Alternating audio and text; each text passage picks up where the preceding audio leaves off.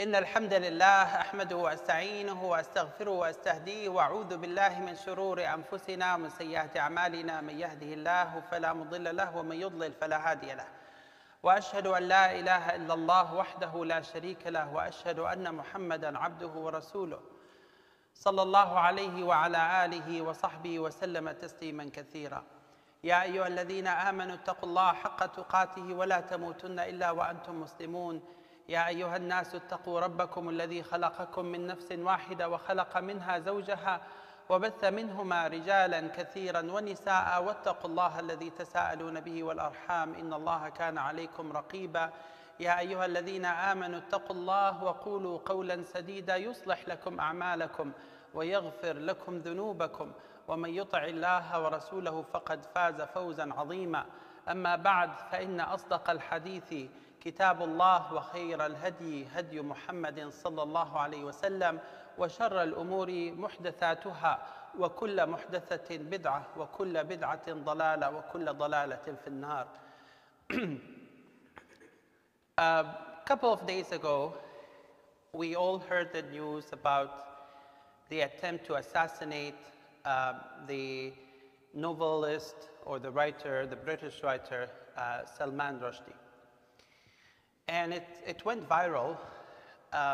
Salman Rushdie, as perhaps everyone knows, is an Indian born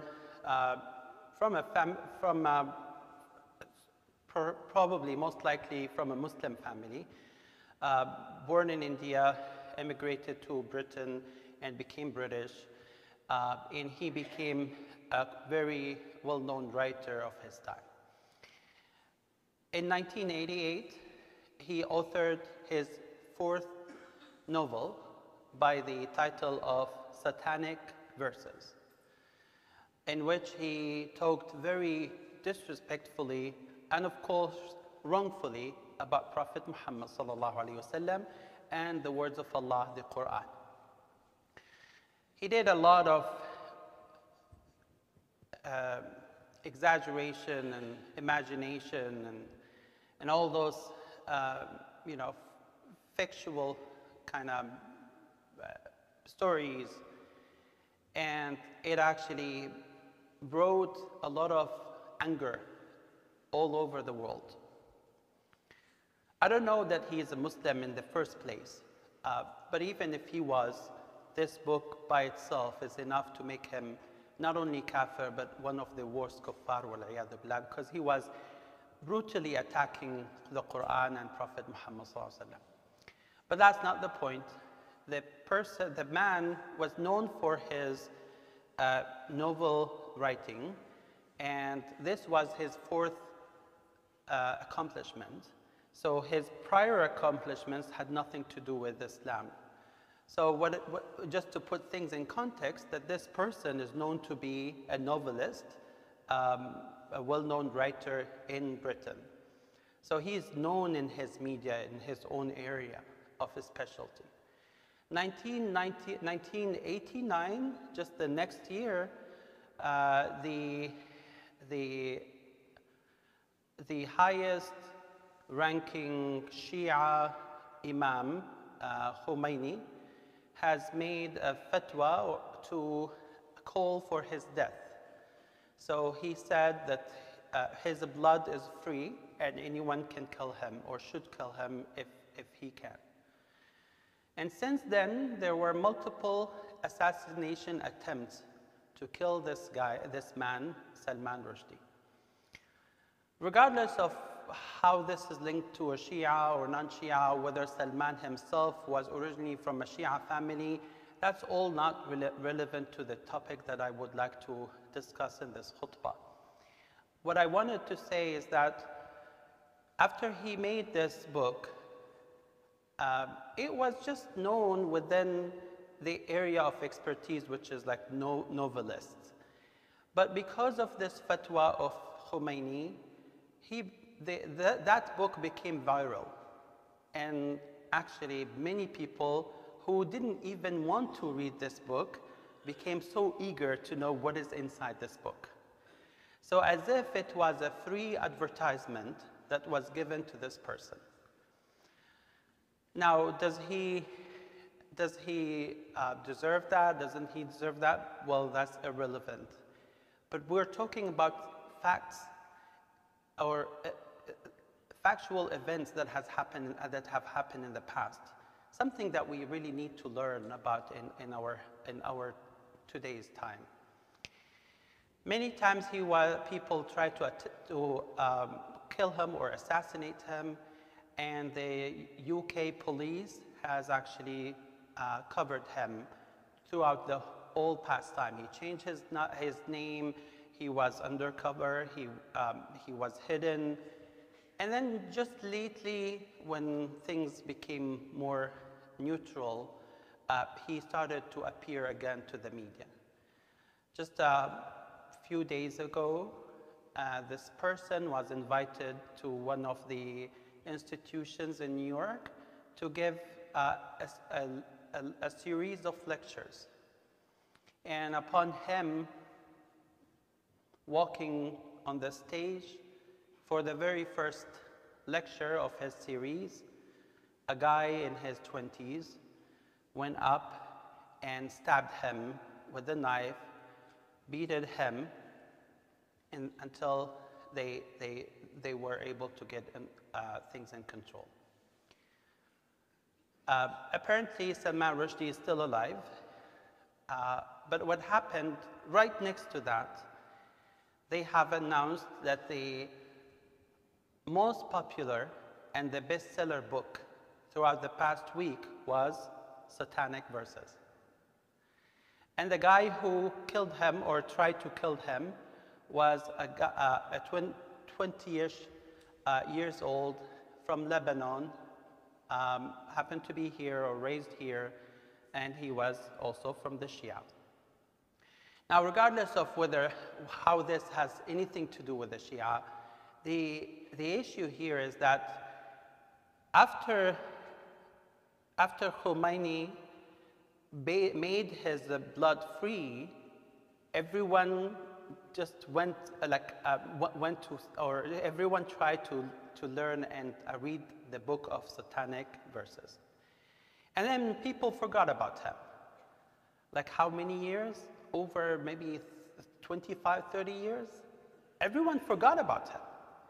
And now, a guy who perhaps has wanted to answer the call of the Khomeini went ahead and tried to assassinate him.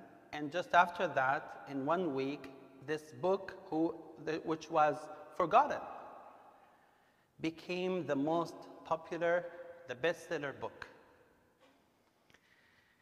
Those are all facts. This is not opinion.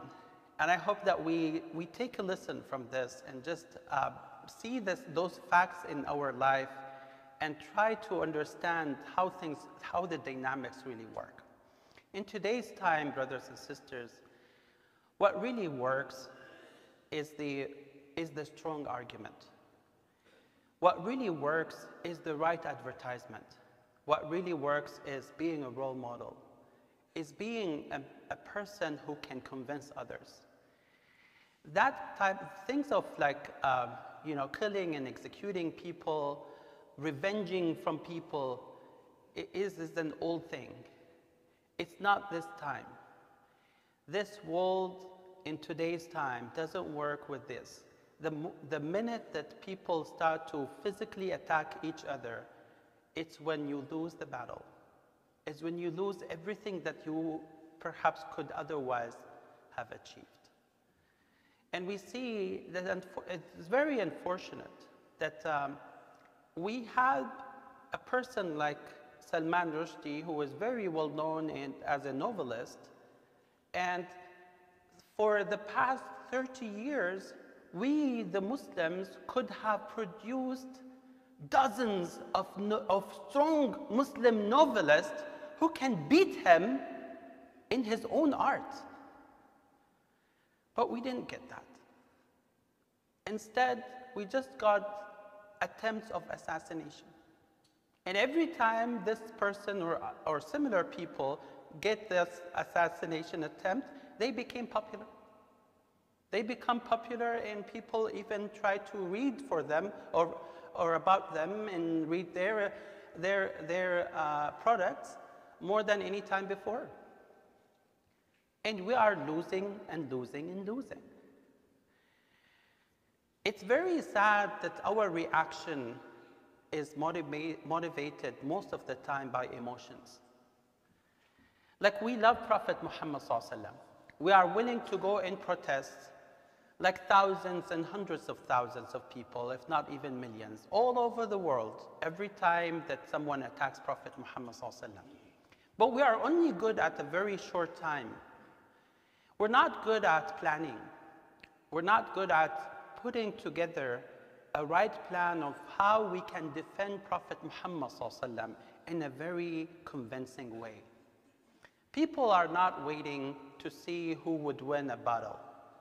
These days, people are waiting for a person to convince them. A person who can use the media to spread the right thing and really have a strong argument. And it's very unfortunate that we're not good at that.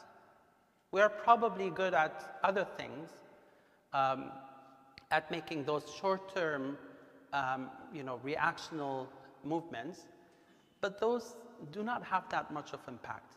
Very temporal impact that cannot go beyond maybe a few weeks or a few months, or maybe for the best, a year or two. But then everyone forgets. أقول قولي هذا وأستغفر الله لي ولكم فاستغفروه وأتوبوا إليه إنه غفور رحيم.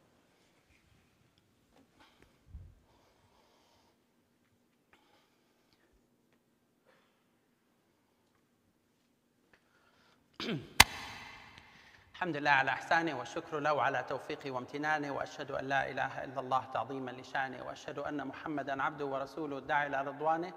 اللهم صل وسلم وبارك على عبدك ورسولك محمد وعلى آله وصحبه وسلم تسليما كثيرا. I really would like to balance this khutbah, and I want to say one side of it and I want to say the other side. The other side is a very sad thing that we have heard perhaps a few weeks ago about the death of one of our most beloved mashayikh and du'at, Sheikh Muhammad al-Sharif, rahimahullah ta'ala. Sheikh Muhammad al-Sharif, I knew him since 1999, the very first time that we met together at Al-Huda. Both of us came to teach at this school, this beloved and very great school. And we used to actually alternate between the same classrooms. Our offices were just next to each other. We used to lead Taraweeh there. And subhanAllah, it was among my best memories in the whole lifetime. Few years that we spent together there. He was just coming back from Medina. He did his bachelor in Islamic studies from the Islamic University of Medina. And he came back. Sheikh Safi Khan, Jazahullah Khair, has met with him perhaps at Hajj, and they worked together to bring him here to teach at Al-Huda. Everyone who got the pleasure and honor to be his student, mashallah, you see them great da'iyah here. We have some of them probably now praying with us in this masjid. His wife, Sister Ambar, I know her family very well, was in my mind, perhaps in all the people that we have seen in my life and my wife's life. And by the way, she is, I think, from Pakistan origin, or India or Pakistan origin. This lady, to the best of my knowledge, was the best educator and best mother that I have ever seen in my life. The way that she has raised her children, and my children too, because we spent over 6 years in Ottawa, and my children used to go and sit with her along with her children. It was the best ever experience that my children ever had and that I have ever seen in my life.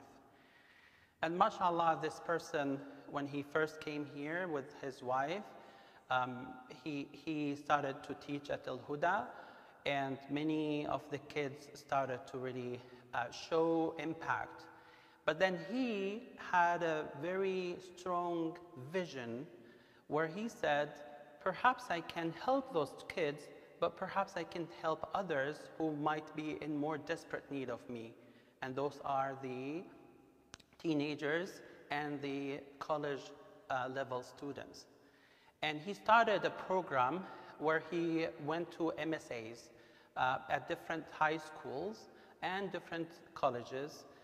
And I still remember the time when he went to, I think it was Georgetown or George Washington University, and he met with students there, and everyone was like, this is the first time ever in life to see a sheikh who speaks eloquently, who speaks English like native speakers very eloquently, and at the same time who has got this level of education, and at the same time who has this charisma. Like very, very, very attractive person, mashallah. And that actually was the beginning of his journey. I still remember that he used to spend a long time after the hours, working hours, to plan for what in the future became as Al-Maghrib Institute. And I remember one day, I was about to leave Al-Huda, and I saw him like droning in like some courses that he was taking online. I asked him, Muhammad, what are you doing? He said, I'm taking a course. I said, could you tell me what that is? He said, you're not gonna get it.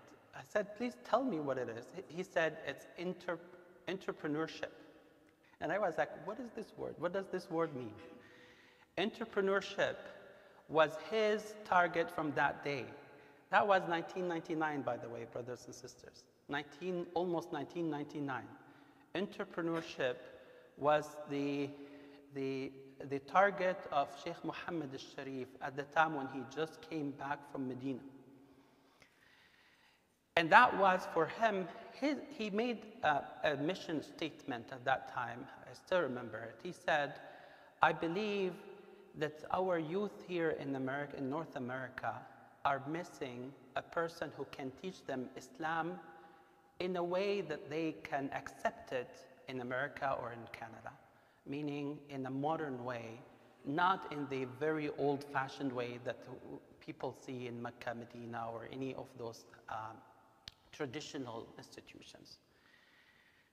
And that's when he started the very first Al-Maghrib class. He did it in the basement of Al-Huda school. And I still remember there were about 64 people there. 64 people who registered for the very first class of his, rahimahullah. Muhammad and I became like soulmates for a long time, went to Ottawa and found him there. We moved together there and we spent like about 6 years over there. And I always get very surprised at his determination, his planning, and mashallah, his perfect work, his perfect products. Regardless of where he went and regardless of what direction he moved in the past couple of years, but I think the thing that everyone recognized is that he was the very first person in the whole North America, perhaps in the whole entire world, to start a concept of teaching Islamic education in a very modern way and reach out to this sector of like the teenagers and the college students and college graduates in a very efficient way. He was the very first person to start thinking about, can I make a very condensed course in 2 weekends? That's his idea. Like, no, it wasn't there. Like a course, Islamic course means that you have to spend day and night for maybe several weeks or even several months. He was like, okay, I know in America people cannot do this. And I need to stop the bleeding. So how could I do it? And he came up with this idea, and he came up with that vision and plan. He started Al-Maghrib, one of the most successful Islamic teaching organization, not only in America, actually worldwide. It teaches in Australia, in India, in Asia, in Africa, everywhere, in Europe and here. MashaAllah, they have hundreds of thousands of students, like active students that are benefiting from this. And MashaAllah, he then later included several mashayikh that we perhaps know most of them. And then he went to Dubai and he passed away there all of a sudden. It was, I think 2 weeks ago or 3 weeks ago when he passed away. And subhanAllah, I got the chance to meet with his father just 3 days after his death. He was praying Salat al-Isha at home with his family, and he fell down with a heart attack. Until the ambulance came, he was done. He was gone. And subhanAllah, there was nothing prior to that indicates that he will be losing his life. And subhanAllah, rahmatullahi alayh, his last action was his prayer, rahimahullah. The thing that I really want to emphasize here is that this person had the courage, had the planning, had the determination, and he made it. And he impacted, wallahi, hundreds of thousands of people that I know. I have been working in many computer organizations or companies, like big ones, and I see the young ones who are joining the companies, like Microsoft, like Amazon, like all these different ones, and I see the impact of Muhammad al-Sharif on them. That was a big lesson learned. Now, people say, but Muhammad al-Sharif is a very unique product. Yes, it is unique. But that's the product that we want. That's how we can work with all the attack. That's how we can defeat the attacks that are going against Muslims. Like, compare what Muhammad Sharif was able to do to the person who tried to stab Salman Rushdie just a few days ago. What Muhammad Sharif was able to do was to bring hundreds of thousands to the knowledge of Islam, and at least make them love it. What that guy was able to do was to make the Satanic Verses book the most popular book in the world. That's the difference. That's the only one difference. But I really want to finish or conclude this Jummah with something that is more heart-touching to me and perhaps to everyone. And that is about not Muhammad Sharif, about how Muhammad Sharif was raised in his young time, which is, I believe, that every one of us could do. There's no excuse for any one of us not to work hard on planning and motivating themselves, their family members, their children, their neighbors, their beloved ones. We can do a lot. I know Muhammad Sharif's father for over 25 years now. I know him very well. And frankly speaking, I love him, and I got along with him more than I did with Muhammad Sharif, even though I consider him as a soulmate. The father of Muhammad al-Sharif, his name is Hilmi Sharif.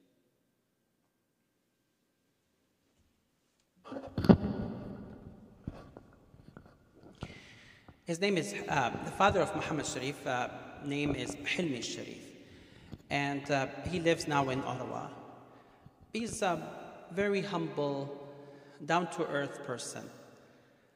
Like, you can't really know him unless there is, or you can't really observe him out of the crowd unless you know him from a before time. I went to visit him and his wife, the mother of Muhammad Sharif, and my wife was with me. So we sat together. I sat with the father, my wife sat with the mother, separate area. And we talked about what Muhammad al-Sharif meant to them. And I want to share with you three things. The first one is that his father was very impacted emotionally, but he told me, look around you, Abdurrahman, in this whole house.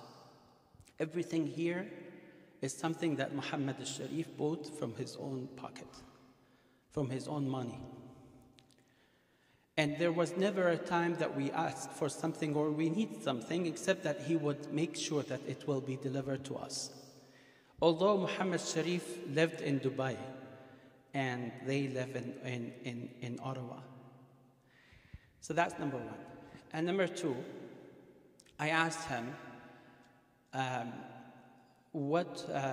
how do you feel about Muhammad? He was the light that we can see through in this life. And I lost my eyes by losing him. And the third thing, I asked him, could you share with me anything that you have done for him to bring him to become that person? Now, very humble man. He told me, in the early childhood of Muhammad, we lived in a city called Winnipeg. They call it, for joke, Winterpeg. It's one of the cities that actually has most severe winter in Canada, Winnipeg. And he told me that his big mission, his whole mission was to bring his child, Muhammad, to the masjid every single day. But not only that. His most important thing that he said that has impacted Muhammad was to make him help the Muslims. And he gave me example of this. He said at the time, we used, in the very winter, like very severe winter days, we used to go to the masjid about half an hour before Adhan al-Fajr. What to do? In order to clean the path or shovel the snow, so that the pathway, the driveway for the people coming to the masjid will become clean. And Muhammad, in his early childhood, as you know, in winter time, people, especially youngsters, don't like to get out of their bed, especially for the Fajr time, especially if it is too early, especially if it is too windy or too cold. But he used to get him, and people used to thank him very much for shoveling the path or the driveway of the masjid. From that, he learned how to serve Muslims, and the love that was planted in his heart to do something that can benefit the Muslims. His father and his mother are very, very, very regular Egyptian family. Very regular. You can't even you can't even always hear the Egyptian accent. But Muhammad became very perfect in his education, in his eloquency, mashallah, in his speech, like no one. And subhanallah, that was one of the examples that he mentioned about how he managed to raise this young man, and then all the way until he convinced him that Muhammad, we have very minimal numbers of Americans or Canadians who have learned or who have gone through a professional Islamic education program. And that was behind him, Muhammad, leaving Canada, going to Medina to do his bachelor's degree in Islamic studies. But when he came back, he had the love to serve the Muslims. He had the professionalism that he has learned from early childhood, and then he had the education that he really needed. And mashallah, with all the determination that he had, he made that impact. And I asked myself and everyone here, Couldn't we do anything to our kids? Couldn't we do anything to our children to at least set the stage for them? So that one day, inshallah, we will have not only one Muhammad Sharif, we will have hundreds, if not thousands, of Muhammad Sharif and better than Muhammad Sharif. Those are the ones who can spread Islam. Those are the ones who can defend Prophet Muhammad sallallahu alaihi wasallam. Those are the ones who we can be very proud of producing. That's how we can change, brothers and sisters. اللهم صل على محمد وعلى آل محمد كما صليت على إبراهيم وعلى آل إبراهيم إنك حميد مجيد وبارك على محمد وعلى آل محمد كما باركت على إبراهيم وعلى آل إبراهيم إنك حميد مجيد. اللهم يا ربنا علمنا ما ينفعنا وانفعنا بما علمتنا وزدنا علما. اللهم إنا نسألك يا رحمن يا رحيم يا قيوم السماوات والأرضين أن تغفر لأخينا محمد. اللهم يا ربنا ارفع درجته في المهديين واخلفه في عقبه في الغابرين واغفر لنا وله أجمعين. اللهم يا ربنا ارفع درجاته في عليين. اللهم يا ربنا جازه بالحسنات إحسانا وبالسيئات عفوا وغفرانا. اللهم يا ربنا وارحمنا برحمتك إذا صرنا إلى ما صار إليه يا رب العالمين. عباد الله، إن الله يأمر بالعدل والإحسان وإيتاء ذي القربى وينهى عن الفحشاء والمنكر والبغي يعظكم لعلكم تذكرون. فاذكروا الله العظيم الجليل يذكركم واشكروه على نعمه يزدكم ولذكر الله أكبر والله يعلم ما تصنعون. وأقم الصلاة.